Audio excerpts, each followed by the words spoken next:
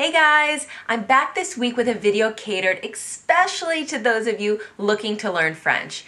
I struggled, and when I say struggled, I mean really struggled to get to a point where I just felt comfortable living my life in French.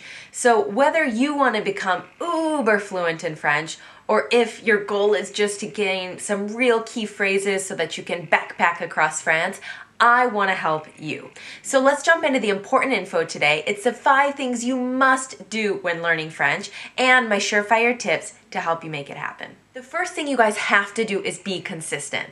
Learning, consistency, they go together like this. Okay, now I know it's easier said than done, and I would much rather be binge watching a Netflix show than learning new verbs. But the thing is how can you expect to switch back and forth between English and French like this on a regular basis someday if you can't even put in the time to learn that language on a regular basis? And plus, consistency just helps you get used to learning French, which then you get used to speaking French, and it definitely sticks up here way better, the info, if you're seeing it again and again on a regular basis. So consistency is key, and don't forget, on average, it takes a human 2 months to learn a new habit and get it in place. So it's not that long before it's going to feel easy.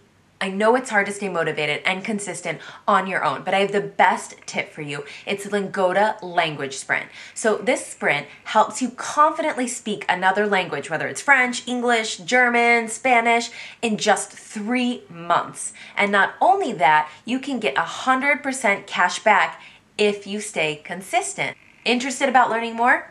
Here's how it works. You just need to take an online class once a day for 3 months. Remember what I said about a new habit? By the time you finish the Lingoda Sprint, it won't even feel like work anymore because 1, you'll confidently be speaking French after 3 months, and 2, you'll already have created that new habit we were talking about. It's pretty easy. Now, I love Lingoda not just because of the virtual classes. Hello, in my PJs or during my lunch break, but also because the classes are led by native speakers and they're really intimate. On average, there's only 3 students and there's maximum of 5. But I can't lie that the 100% cashback guarantee when you're consistent is the total clincher. It's like my gym membership. I get €1 back every time I go to the gym. Sweet abs plus money back. This is the same thing. Speak French confidently, get all my money back. It's kind of like a no-brainer. Consistency is key to learning a language, and this is the type of consistency and motivation you need to make it happen. The sprint is kicking off from April 8th, 2020 to July 6th, 2020. If you can commit to the super sprint, that's 30 classes a month for 3 months, you get 100% refund. If you can commit to the normal sprint, which is 15 classes a month for 3 months, you get 50% refund. And it's literally for any level. So whether you're the backpacker or you're the one who wants to be uber fluent, this is for you. So Mom, I know that you're watching this video because you watch all of my videos, and I know you're trying to learn French so that you can talk to your granddaughter in French. So I hope you are the first one to be signing up for this right now. You guys can find the link below so that you can get more information on the Language Sprint. You can also find a voucher code for €10 off of your deposit, which again gets fully refunded if you commit to the super sprint. And sign up ends March 24th, so don't forget to sign up before March 24th. Hop to it because there are limited places. The second thing that you have to do is accept the fact that you're gonna make mistakes. I know nobody likes to feel like they're sounding stupid, but you're never going to progress if you don't put yourself out there to make some of those mistakes. So my tip for you is try to find the situations where you feel the most comfortable in French and then push yourself to speak French during those times. So for example, I always felt the most comfortable when I was in a bar, I had a nice glass of wine next to me, and I was meeting friends of friends that I didn't know very well and that didn't have great levels of English. It doesn't always have to be wine, so if that's not your thing, it could be when you're at a yoga class, it could be when you're going and picking up bread, when you're going to the grocery store.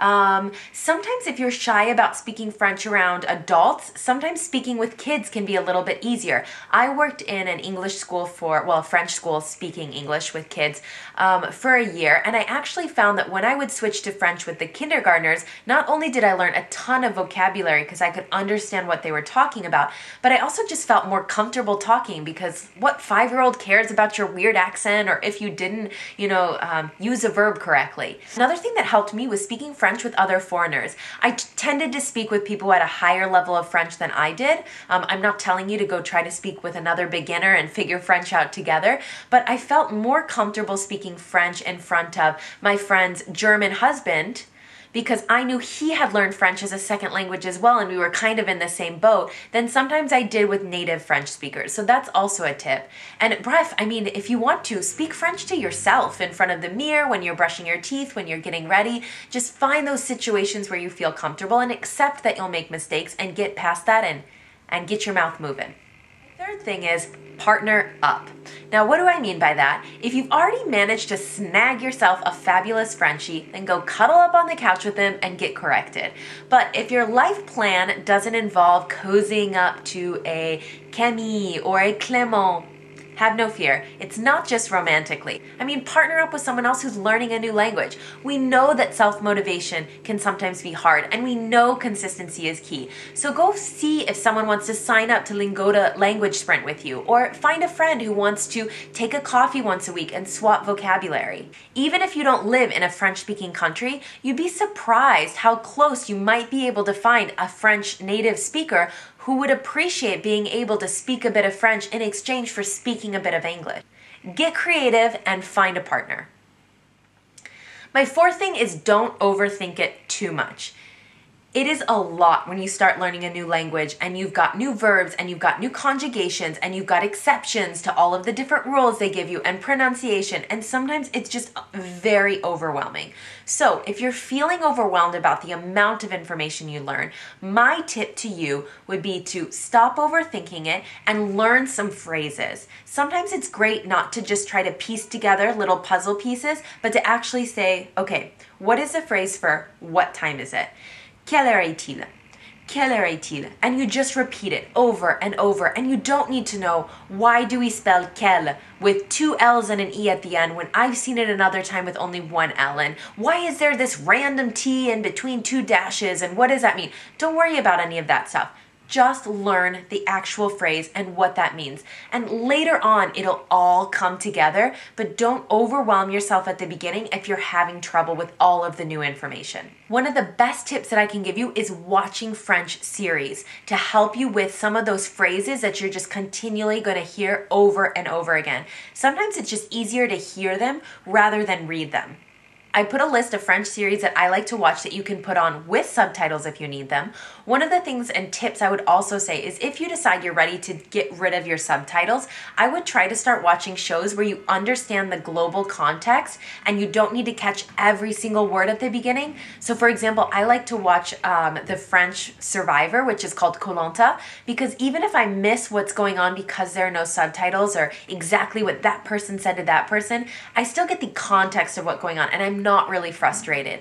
If we're watching a comedy with no subtitles, I spend like half the time asking my husband, like, wait, what? What did I miss? Why is everyone laughing? And that can just get me really frustrated. So my tip is sometimes if you're feeling overwhelmed, make sure that you're thinking about phrases and not questioning too much why you say it that way, and watching series as much as you can. This will help. And my final thing is total immersion. Now, I know you can only do total immersion if you're living in a French-speaking country, so for those of you who are not or cannot, I'll come right back to you 1 second. But for those of you that are trying to learn French, living in France, honestly, you need to do your best to stay away from too many of those English speakers. Now, I'm not saying you shouldn't have English-speaking friends. I'm the first one to say you need those for survival. But if 90% of your interactions throughout the day are in English, you're not going to progress very fast, and then it leads down that dark path of discouragement and disengagement, and we don't want to go there. If you can, try to get involved in an activity as well. I joined a volleyball team because I like playing volleyball. There's not a lot of talking, but I'm still going to hear what everyone's saying, and I'm learning a lot of new vocab. It doesn't necessarily just have to be a cafe with someone. You can also go do something with somebody. Getting French roommates is also a great way to immerse yourself. Language isn't just about learning how to speak, it's also the culture, and there's no better way of diving in deep to the French culture than living with a Frenchie. If you really want to learn French but you're not in a French-speaking country, have no fear. My husband learned English in Sweden and he spoke it pretty well, so I'm pretty sure that you can learn French in Mexico. The thing is just try to immerse yourself as much as you can. So whether that's watching series, listening to French music, changing the settings on your technology so that you've got French on your phone and French on your computer, throwing French-inspired dinners with new vocabulary, teaching your friends French. I mean, you can immerse yourself as much as you can in your own bubble. It won't be easier for you than somebody living in France, that's for sure, but it's not impossible. You just have to give it a fair try. Alright guys, I hoped you liked this video. I really wanted to give you the 5 must-haves that are so important to me when learning French, along with as many tips as I could. Please don't hesitate to leave in the comments below any of the tips that I gave that worked. If you have any tips to share with other people that you found really helpful, that would be amazing too. And otherwise, good luck learning French, and I'll see you guys next week. Bisous!